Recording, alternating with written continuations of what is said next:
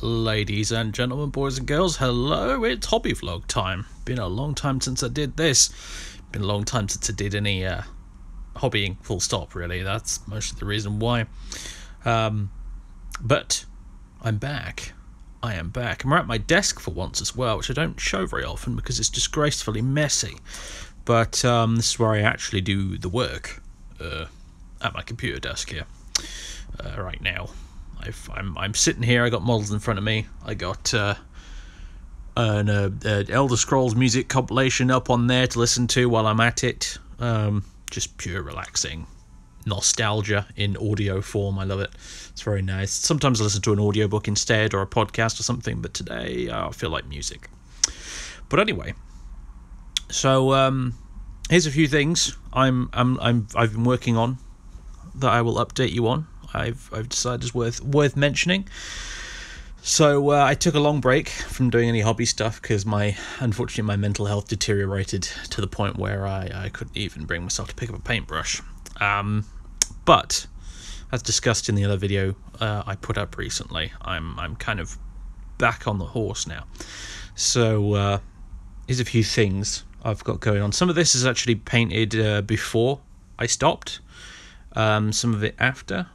But it's Eldar and Sisters of Battle mostly right now, because those are the two armies that are kind of striking my fancy at the moment. But what we got right now is this is Farseer Elian, who you will remember from the Battle of Last Refuge series I put up, the two-part mini-series with Red Tooth. I have upgraded her. You may remember she used to have a sword, a Witchblade. I have upgraded her now with a singing spear here, which I took basically straight off one of the objective markers that I never ever used, which had a spear on it, and I've given her that. So now she's got this big ass singing spear, basically as a reward for doing so well in that little mini campaign. So she's looking pretty good. It works quite well with, especially with the ribbon kind of like flowing in the breeze that matches her coat as well. So I'm quite happy with how that turned out. She's looking really good now. And yeah, I quite like singing spears. They're a useful little bits of kit. This one I did a while ago, but I don't think I've shown you guys. I don't think I even posted this one on Instagram actually. This is another Farseer. This guy was going to be, when I was still running this army as Ulthway, this guy was going to be my counts as Eldrad. However, I've since Phoenix Rising book came out, the Psychic Awakening thing, whatever it was called, and added custom craft world traits. I'm going to use those instead because narratively, I just can't figure out a way of justifying the Ulthway 6-up feel no pain for this army. It just doesn't really work for me. Aside from it being, making for some fun moments in games, but that's not really a narrative justification, really. So I'm going to go with some custom craft world traits I've not totally decided on yet. So this guy's probably just going to be a regular Farseer going forward, although he's supposed to represent the High Seer of Craft World Bakareth. Like he's the head honcho, the highest ranking Farseer on the Craft World, and that's why he looks the way he does. As you can see, he's got this helmet, which I think I took from an old High Elf Warhammer Fantasy kit. I don't know which one, though. I can't remember it. It was one of those things that turned up in my bits box, and I thought, that'd look pretty good on an Eldar Farseer. So there it is, with the big horsehair plume and stuff. So yeah, got him.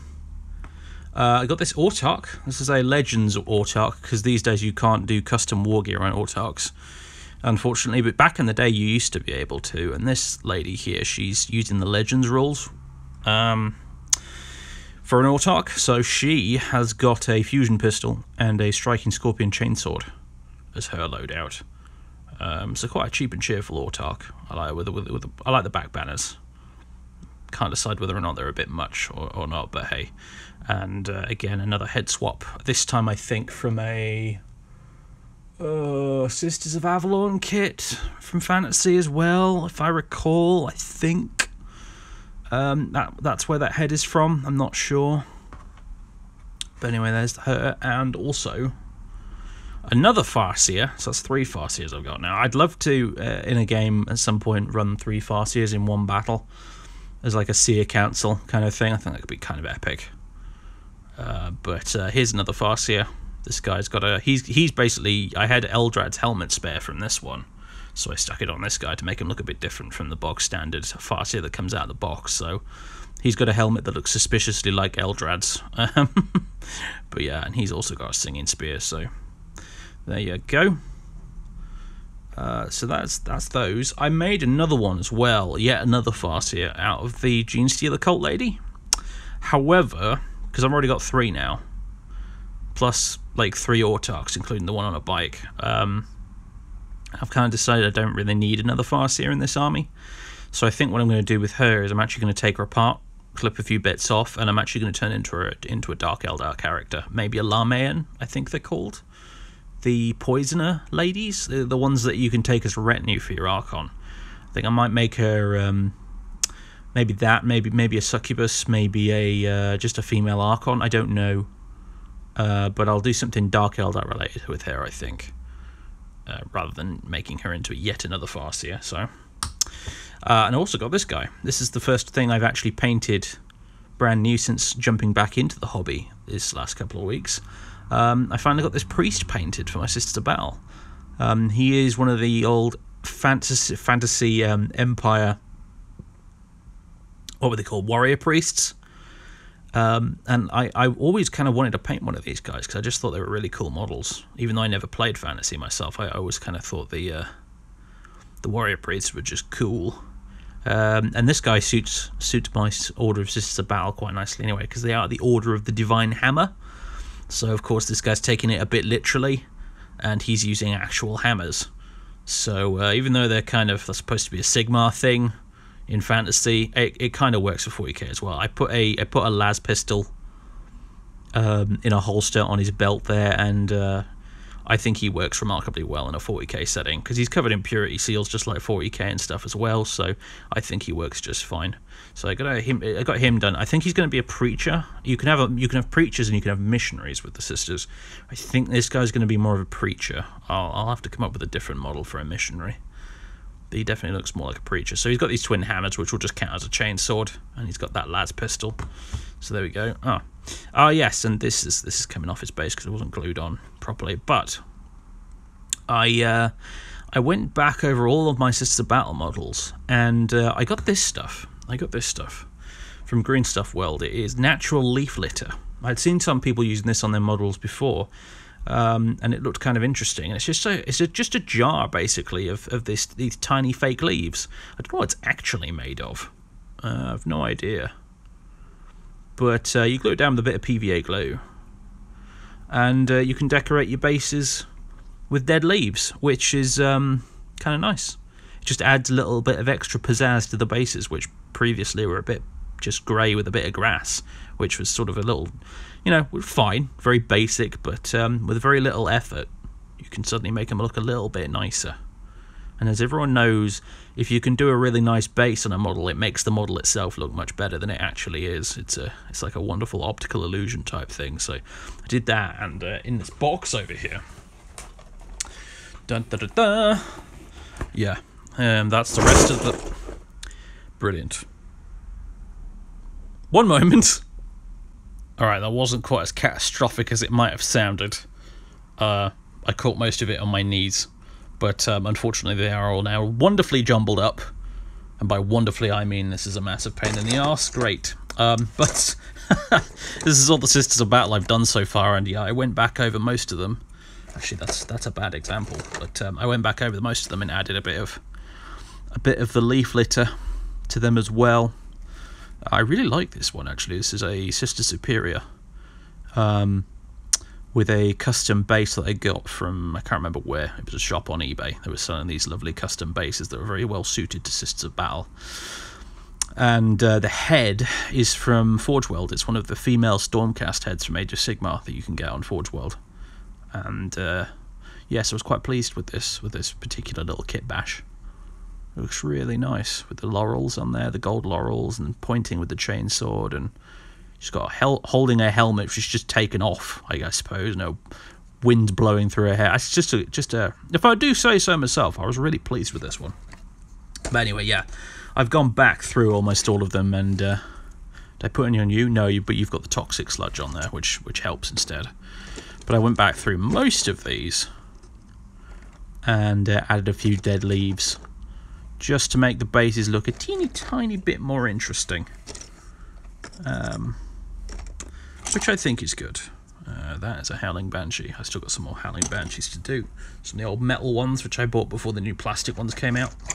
There's a few Eldar bits in here as well, because mainly because I'm doing some Guardians. I'm finally getting around to doing some Eldar Guardians for my Craftworld army, and I decided I didn't fancy the default Guardian models. They don't look that great to me. They're kind of old, and they bring back loads of bad memories of me trying to paint Bale Tan Guardians in like 3rd edition when I had a Bale Tan army.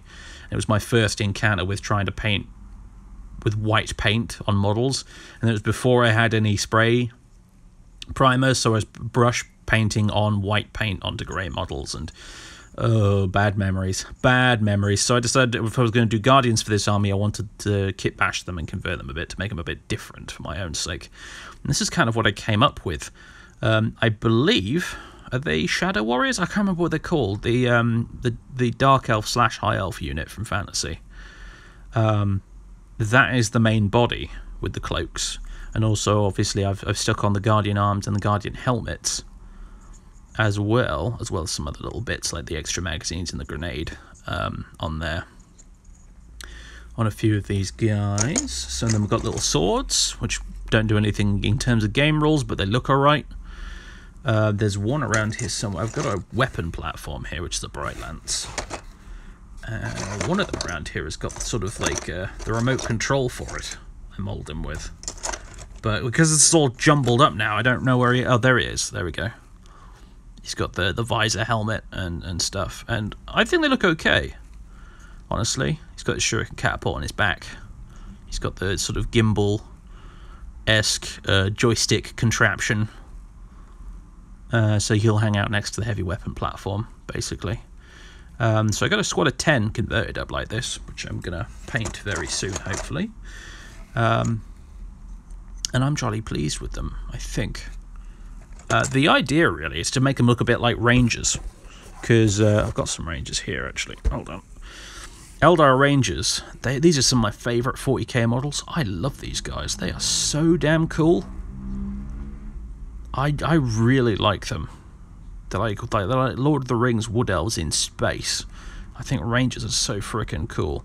And part of the backstory of my Craftworld, Bikareth, is that they used to be Exodites, that due to warp storms and other shenanigans like that, they lost their planet and had to sort of head off into space and walk the paths of the Asuryani like the rest of the Craftworld Eldar. So they are Craftworlders these days, but they weren't always, and so they have a particular affinity for sort of like woodland warfare and that kind of thing, guerrilla warfare, that sort of thing, the kind of stuff that Exodites would have gotten up to. I had an idea at one point to convert some Shining Spears who are riding dinosaurs like the old Exodites from back in the day. Because Exodites, if you're not familiar, they were Eldar that went to, instead of living on Craftworlds, they went to basically live as kind of sort of hippies on Maiden Worlds, and essentially they were represented very early in, I think, 2nd edition. You could take them, and they were basically, you had to convert them, I think, but they were Eldar running around on dinosaurs shooting lasers at people, and they were really friggin' cool. And I'd love GW to bring Exodites back again someday. And Corsairs as well, because currently at the minute we have like 4 flavors of Eldar at the moment in 40k. You've got Craftworlds, you've got Drukhari, you've got Harlequins, and you've got Yunari. But in addition to those, there's 2 other groups that aren't currently represented in the game, and those are the Exodites and the Corsairs, which are the Eldar pirates. And I'd love to see both of those make a comeback. That'd be really sweet. But anyway, so yeah, the backstory for my guys is they used to be Exodites, so they're very good at the whole woodland guerrilla warfare thing. So I got, as you know, in this army, I've got a bunch of Rangers, but the Guardians as well, they're going to look a little bit like Rangers themselves. That's why they've got the cloaks and stuff, which I'll paint up in a very similar way. And I think one of the craft world traits I'm going to pick for these guys is the Masters of Stealth one, or whatever it's called. The one that if they're more than 12 inches away from the enemy, they receive the benefit of cover. I could just run them as a Laytok, but I don't want to. I want to do a bit. I want to be. They're kind of vaguely similar to a Laytok in a way, but I want them to be a bit different. Because the other thing about these guys is they do have a lot of Howling Banshees, because these particular Eldar, due to previously being exercised, they have a slightly savage streak to them, which is why the craft world has like a disproportionately large number of Howling Banshees. So I think I'm going to take the stealthy trait, and then for the second craft world trait, it's probably going to be something close combat related. I think there's one you can take where you get to reroll ones to hit in the first round of melee, and it's called like Savage Blades or something like that, and that sounds like it would probably fit quite nicely. So that's the plan anyway. So there you go. I've been revisiting the basing on my Sisters of Battle, and doing a bit of Eldar stuff. Oh, hello. Speaking of Dark Eldar,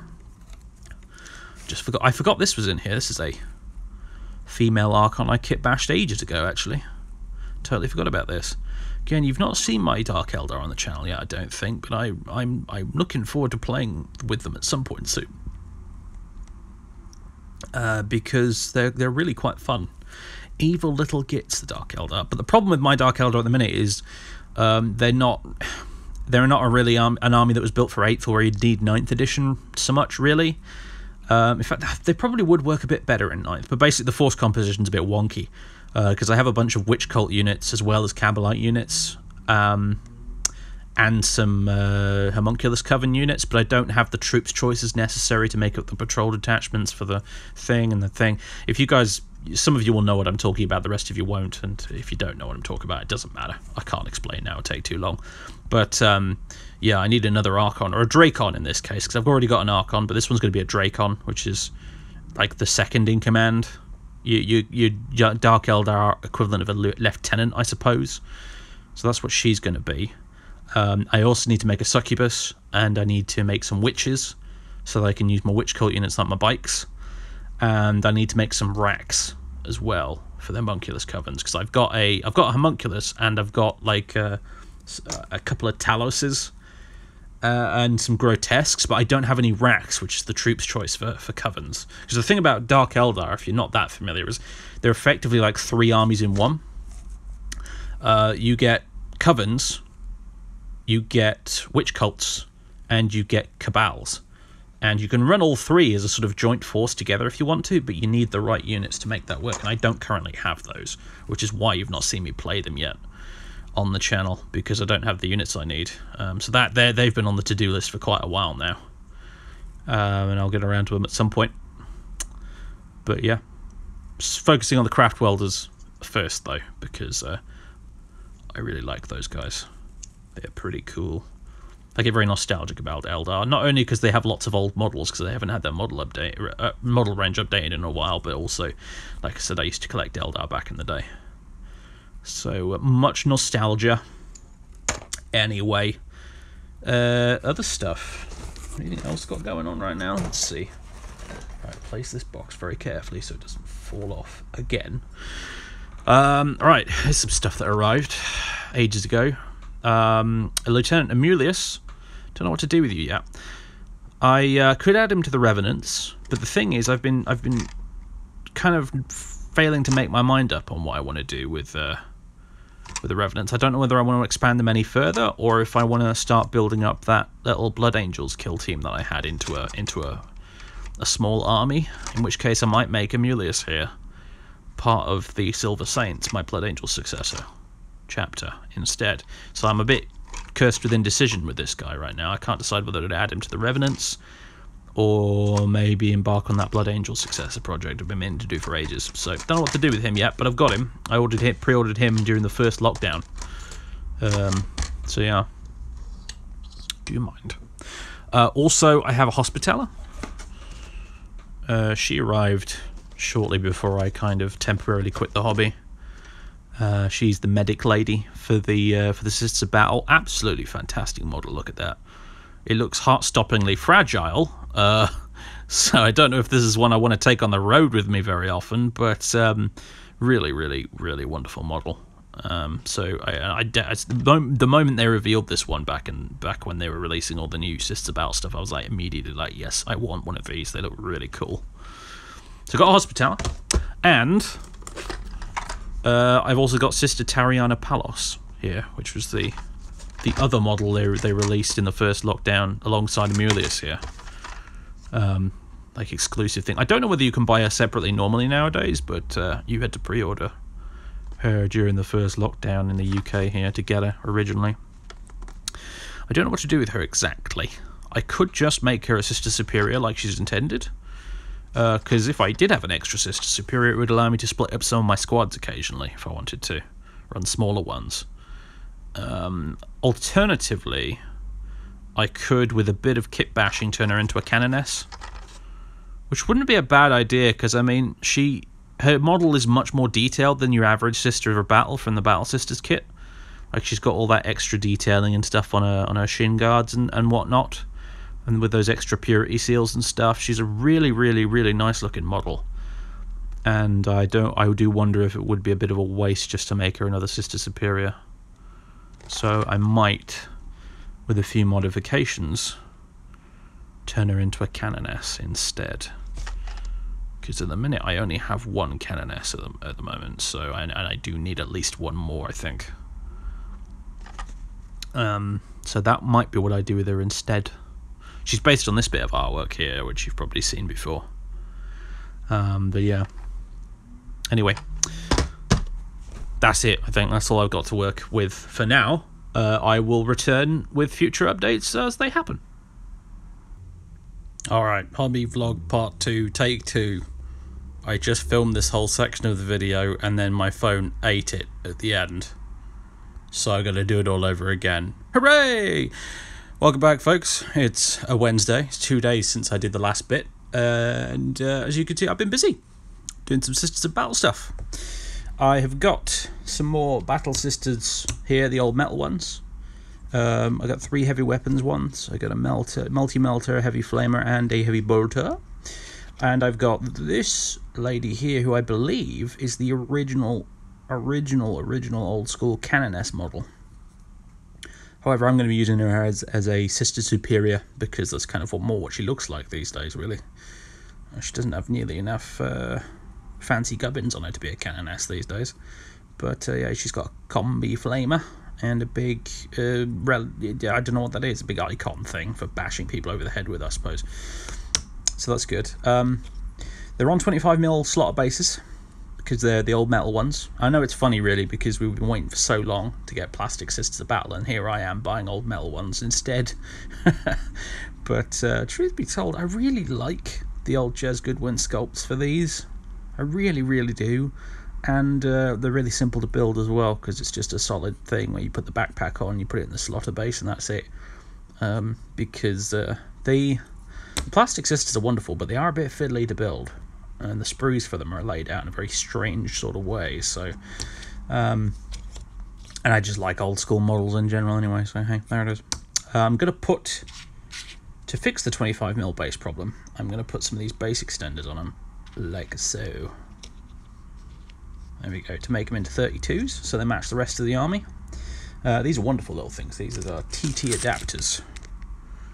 25 to 32mm adapters. 50 of them in this bag. They're from TT adapters, and they're recommended to me by Dan, because he rebased his entire orc army of snakebites using these last year, I think it was. And they're brilliant. They're bloody brilliant, these things. You just pop them on, and you wouldn't notice once it's all painted and stuff. Like this priest here, for example, he was actually done with extenders. Look, there you go. But to look at him, you'd think he was just on a regular 32mm base. They are wonderful bits of kit, these. They fit on with just regular plastic glue. Job done. It's great. So I'm going to use those. I've got more metal Battle Sisters in the mail, actually. The main bulk of them actually is coming still in the post. So, speaking of the post, I got woken up this morning by the postman because he was delivering me these. These are from eBay. These are going to be Death Cult Assassins. That's what these are going to be. They are not the official Death Cult Assassin models. They are a conversion somebody's done, and I liked them so much I just decided to get them. They're using, I don't know what the base model's from, really have no idea, but I know that they're using Grey Knight power swords. I do recognise those, but the rest of them I don't know. They look kind of cool. They've got a vaguely Assassin's Creed kind of look to them, especially with that hood, you know. Really kind of neat. I do like them. Death Cult Assassins are interesting. They are not to be confused with the other Imperial Assassins. Death Cult Assassins are a whole separate thing that's kind of weird. They basically worship death cults. Cults which believe they can worship the Emperor through murdering people, basically. They're kind of weird. And a lot of them are deeply, deeply heretical. However, you can include some Death Cult Assassins in your Sisters Battle Army if you want to. They're one of the many weird auxiliary units they get, like Arco-Flagellants and Crusaders and stuff like that. And, yeah. The official models for them are these, well, they're in old crappy resin fine cast for one thing, which I hate. But they're also sort of, they're from the 90s, I think, which means that they're from their era of Sisters of Battle models that were sort of weirdly sexualized, like the old Repentiers and stuff like that. And basically the old Death Cult Assassin models are, they're basically these ladies wearing skin-tight BDSM leather outfits with masks, and they're a bit peculiar, really. And I much prefer these. These are so much better. So I wasn't too massively big into the sort of very sexualized and fetishy Sisters of Battle stuff of yesteryear. That was kind of weird. I know I'm not the only person who was weirded out by that, because I remember I've read an interview recently with one of the Black Library authors, Danny Ware, and she's written a lot of really good Sisters of Battle novels. But until very recently, she refused to do anything involving Repentia in the novels she wrote, because she found them completely ridiculous. Until recently, where they got redone and rejigged, and their models look much more sensible now and stuff. So here you go. Death Cult Assassins non-BDSM Fetish Edition. It works out lore-wise too, anyway, because apparently there's loads and loads of different death cults all across the Imperium, and they're all very different from one another. So you could conceivably have your Death Cult Assassins look any way you want them to, really, and have it still fit the narrative. So that's what these are for. They're going to be Death Cult Assassins. Lovely jubbly. I've also built the Hospitaller on her massive diorama base thing, which is really cool, with the hallucinating wounded sister on the base who's calling out to possibly the God Emperor, who knows. But here she is. Sorry, the lighting's not very good here, is it? Yeah, here she is. I didn't glue on the big bits of parchment with the flying birds and stuff, because I just knew that, you know, within 15 minutes of me finishing painting it and putting it in the case, it would break. So I left those bits off. It still looks lovely even without them. And that's great. So she's the field medic for the sisters. Good stuff. And Sister Tariana, the limited edition Sister of Battle I did indeed turn her into a canoness in the end. So here she is. She's got a big cape, which I took from a Primaris Captain kit, I think. And she's got a laurel wreath there adorning her backpack as a sort of shiny bit of gubbins, because, you know, Sisters of Battle do like the shiny gubbins. And she's got a big hammer, because this is the Order of the Divine Hammer. So I literally gave her a Divine Hammer, because that is Gal Maraz itself, which I took from my old Karl Franz on Deathclaw kit that I had lying around. I wasn't going to use the hammer from it.